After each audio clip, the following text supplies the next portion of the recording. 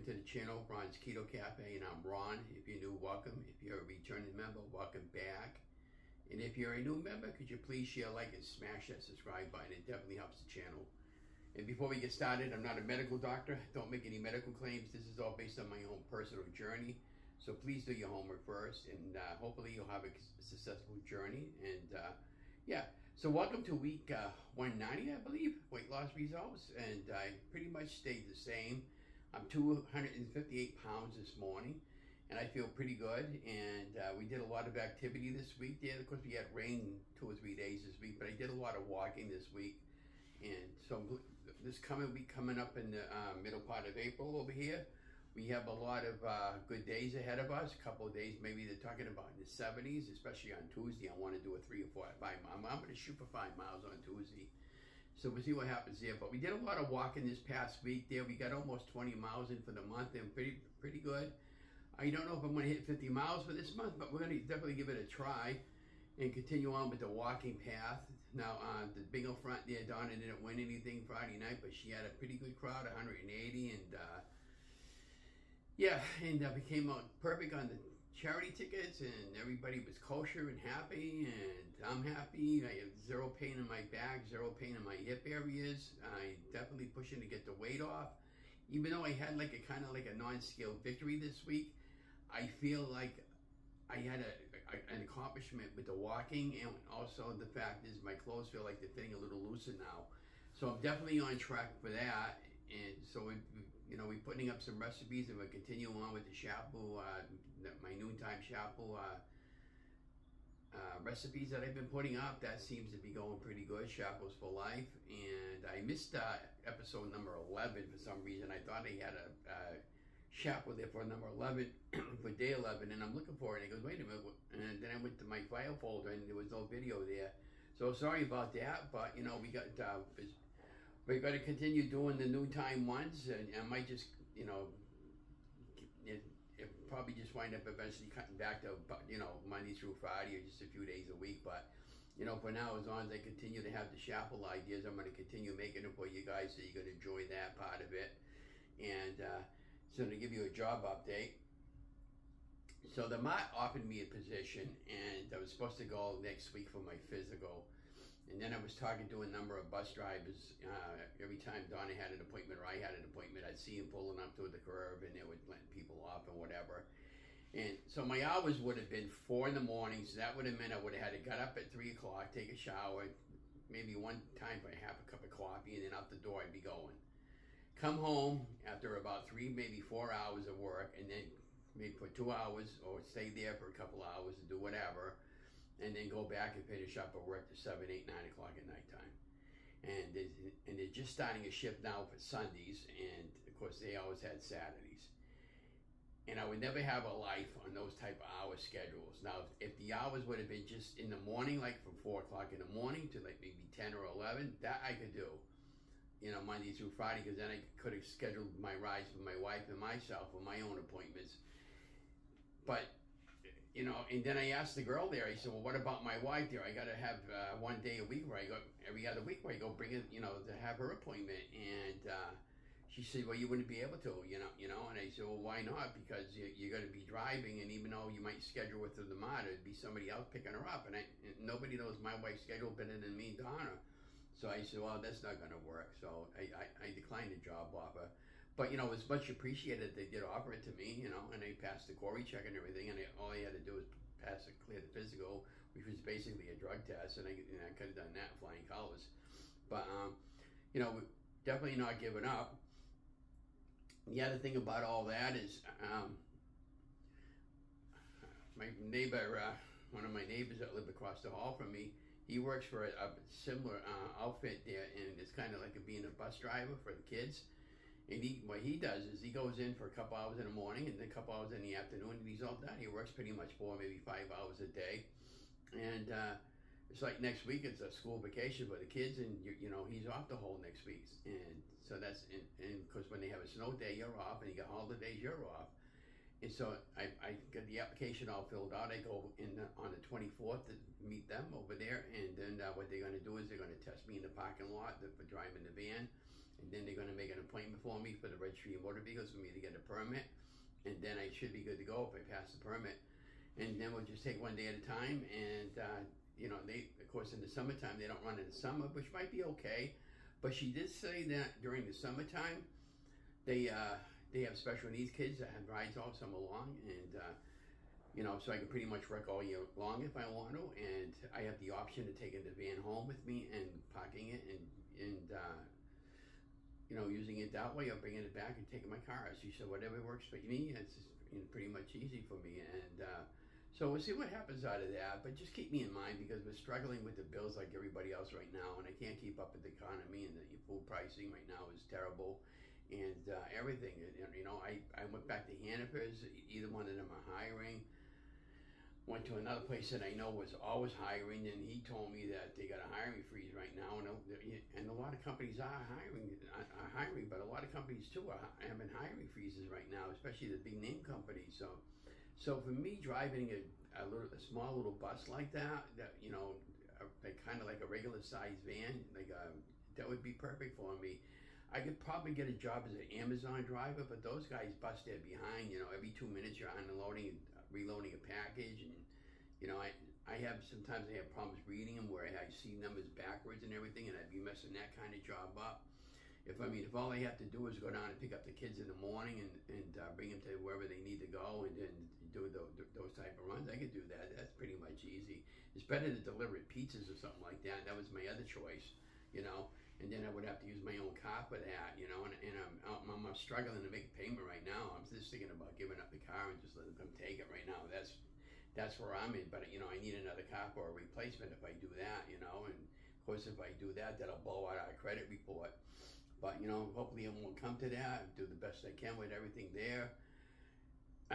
So you just got to notice from the office over there to fill out some paperwork for the new rent evaluation, which means the rent's going to go up again for a second time, which is twice a year it goes up on me. It's BS. So went down to another place in city. They're currently building a ton of condos in here. They got a few ready now, but I'm not ready to move now. And so she said, well, what's your time frame to move on? I told her I'm thinking about maybe December or possibly January. She said that would be perfect for you guys because I got some brand new ones coming available for those, and I can get a 2-bedroom, a 3-bedroom, or 1-bedroom. You know, I thought about the 1-bedroom there because the price would be cheaper, but I honestly really need 2 bedrooms, you know, because I have my own bed. I can't sleep with my wife because of my back and everything, and I have to sleep on the adjustable bed. And of course, she would never get no sleep, and we can bring our cat. Yeah, both the 2-bedroom. They all the apartment complexes over there. They all have a washer and dryer within the unit, so you own your own washer and dryer, which would be a big plus for us because we got to pay for our own wash. Donner averages about $140 a month for wash, so if you add that to what we're paying now and the new rent increase, that would be the exact same amount we'd be paying over there. So it would be a better fit for us. They have 3 flights of stairs, but every apartment building has elevators, and then the other thing about that, they have balconies where you can put a little barbecue outside, and every apartment complex has a nice gazebo where you could sit, and then they call it Brick's Pond because that's a nice little pond with a nice waterfall, and then they have sitting all around that. In the summertime over there, they have concerts throughout the summer where they offer the tenants, and you can bring guests, and they have free food for the tenants and everything. They got like Chinese food, the pizza, Italian food, grinders, lobster rolls, shrimp, and then the kids pass out ice cream to the middle part of the concert, and all the free soda, free water, free beer. Actually, a beer and wine. They do something for their tenants. I mean, Benzi's awesome for those people over there, being complex owner for that. He's built a number of different properties throughout the city, and of course, they usually have about 5 concerts over there. And then at the very last one, they usually shoot off some fireworks at the end, right on the property. So it's fun. And then she was telling me where I like to do a lot of walking, they got walking trails throughout that whole area. So to me, that's a no-brainer to go over there. And I asked them about everything. She said, well, what about the bedrooms? All the bedrooms have wall-to-wall carpeting in, which might be a little issue with Oreo with the cat because they can bring him over. But I could get like a scratch post for the rug, you know, so he make sure he would use that so he wouldn't scratch up the rugs. And yeah, the other two, the kitchen room, living room backslash, is all brand new. It would be a garbage disposal, which we don't have here, and of course we always had the dishwasher here. But you know, again, everything is new, and going out toward the balcony, it's nice sliding glass doors, and so yeah, there's definitely a possibility. And all I need is a first and last month's rent, and of course the credit verification, all that, which we have. I have all the paperwork all filled out. I just got to get a bank statement and everything, and I got to have my current property management sign off the paperwork about how long they've been here and all that stuff. And you know, when they turn in the paperwork for the new rent increase, I'm going to leave her a nice note and say, Donna and I are planning on staying here for another year, and we're thinking about leaving the complex sometime late next year, so I need this filled out. And of course, if that don't happen over there, we always got a place here, you know. So, you know, we'll see what happens. So keep us in our prayers, and you know, I find a good matching fit for me for a job that I need. So we're going to be continuing doing recipes and stuff like that. And I'm going to be doing a lot of walking this week again. I sent out for a pair of, I went down to Kohl's, and yeah, I ended up buying a couple of shirts for that new job there. I'm going to be returning the shirts. And, oh yeah, that was the other thing I wanted to know about wearing a tie. She said, well, right now guys don't need to wear ties, but where I knew I might need to wear a tie, and I'm not wearing a tie for a job. And it's pretty much plain and simple. So I just, you know, and then I'm just keeping everything all in stride and just hope for the best and see when expect the worst and hope for the best.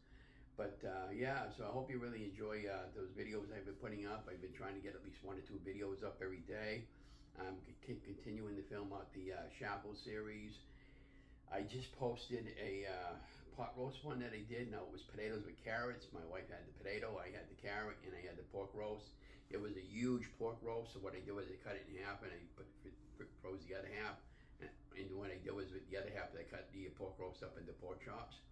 And so we're gonna have that for an extra meal for later on down the road, because I've been buying everything in bigger size packages, and I break them up, and you know, you try to save money that way, pop them in the freezer bags. I gotta get a food saver too.